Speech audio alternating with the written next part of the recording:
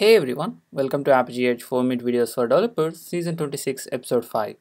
In this episode, we're going to discuss about Apigee Edge Private Cloud, different installation topologies, and how you can achieve scaling in your own data center using Apigee Edge Private Cloud option.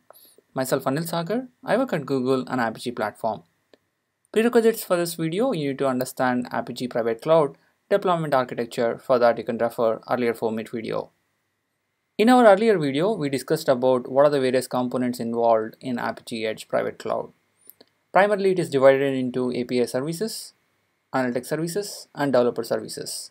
Apigee uses open source components like Zookeeper, Cassandra, and Apigee built in-house different components that powers Apigee Edge API management platform.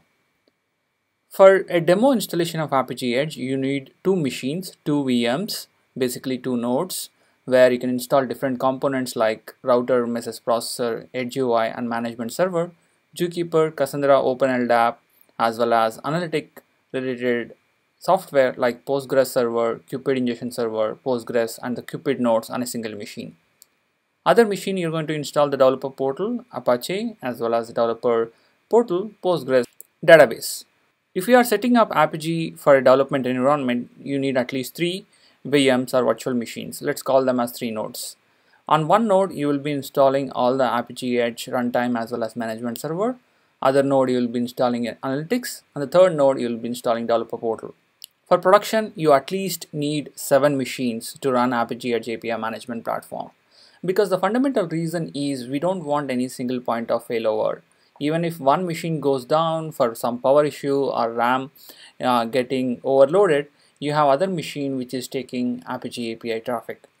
So on the first machine, you will be installing the management server, which includes Zookeeper, Cassandra, OpenLDAP, Edge UI, and management server.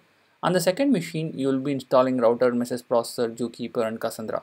Similarly, on third machine, you will be again installing router, message processor, Zookeeper, and Cassandra. These two MPs, which are nothing but gateways, are load balanced using a load balancer.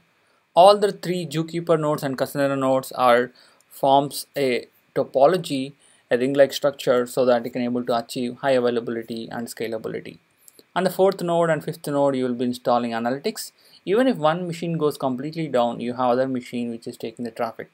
Similarly, on the 6th node and 7th node, you will be having developer portal, which is used to onboard your developers. So that's how the production deployment of Apigee will look like, with multiple redundant components which is used for high availability and scalability. Just not these 3 different topologies, you can come up with your own topology and your own number of machines to satisfy the needs of traffic and availability, and you can able to put these different components into different machines, come up with your topology based on your needs. Apigee can be deployed across the data centers in 2 different geographical locations in active mode. Let's say you have one data center in Sydney, another data center in Singapore, and you want to have all your APIs running in both the data centers so that you can able to achieve even disaster recovery options as well as do the high availability and scaling.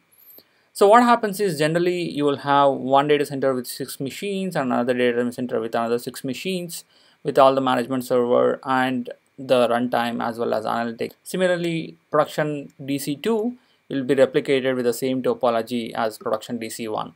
And you will have a global load balancer that is load balancing the individual data center load balancer, which is driving traffic to the runtime gateways, which are nothing but message processors.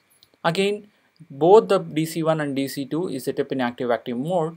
All the data is synchronized real time, that is taken care by Apigee Edge API management platform. You can also deploy Apigee in multiple data centers in active mode across different geographical locations, so that when a user comes from Sydney, he will go to the Sydney data center, or the API call goes to the Sydney data center. If the user comes from Singapore, then the API call goes to the Singapore data center. So Apigee can be deployed anywhere across the globe in multiple data center in active mode. Hope you have enjoyed this video. If you are interested to evaluate Apigee Edge, you can reach out to us using this link. If you have any questions, please feel free to post your questions in community.apigee.com. Please share this video with your friends and colleagues and help us spread the love for APIs. You can also subscribe to YouTube channel and stay updated if any future videos. Very soon we are going to see the installation requirements and install Apigee Edge on a single node.